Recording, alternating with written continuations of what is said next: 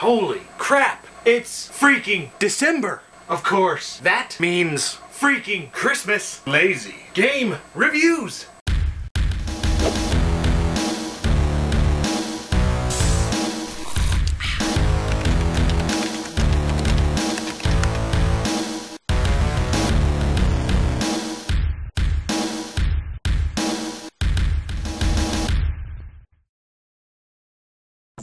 You know, there's really not a lot of Christmas games. I mean, I'm sure they're out there, but I just can't think of any, so you go into Google and you search Christmas games, or maybe you get more specific and start thinking Christmas DOS games, and this one will eventually pop up. SkyRoads Xmas Edition, or Xmas Special, or Christmas Special, or, you know, some variation of that. I saw some screenshots of it and I'm like, man, I know this game, and yes, I do.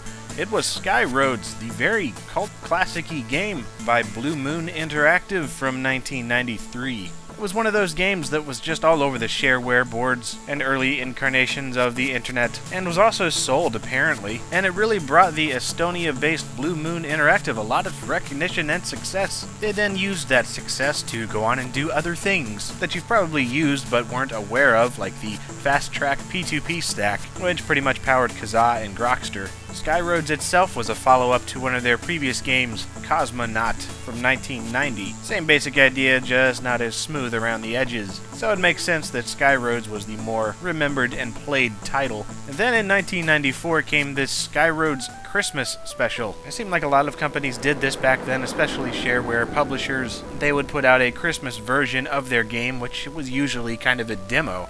But this is not just a demo.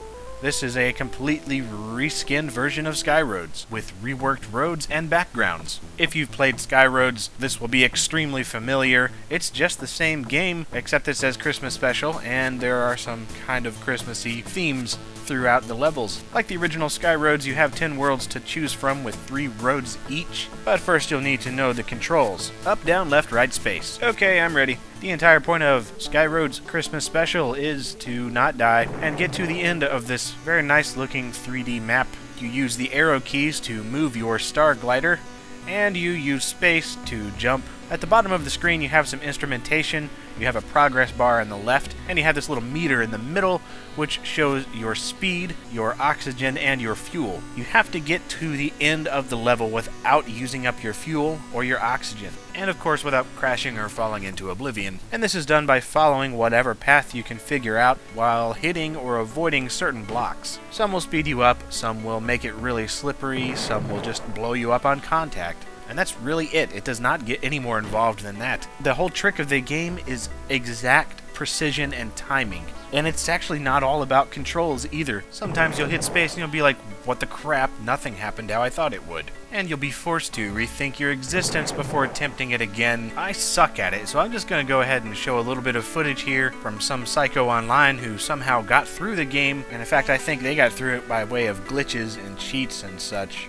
But you know what? That's fine. This is one of those games that it's not going to be able to be done overnight. In fact, you'll be lucky to get through the first world. It puzzles me somewhat that it got as popular as it did. I'm sure there's some kind of person out there that can get some enjoyment out of it, but if you're just looking for a casual arcade experience, I would avoid it, because really this game is just grueling. The difficulty is amazing, and apparently the Christmas version is considered by many to be even more difficult than the original. Sometimes the perspective will screw with you a little bit. It just doesn't seem like your star glider is working, but it is. It's just that the game is pure evil. It wants to kill you. This game genuinely seeks your death. It's a Groundhog Day game. It's the same exact thing over and over and over and over and over. It's just about finding that perfect combination of speed, power-ups, the path that you'll need to take, etc. And I guess that's kind of the appeal of the game. SkyRoads Christmas Special and SkyRoads in general is just one of those games that you might come back to here and there to give it a try, or you'll go insane spending all your life trying to master it.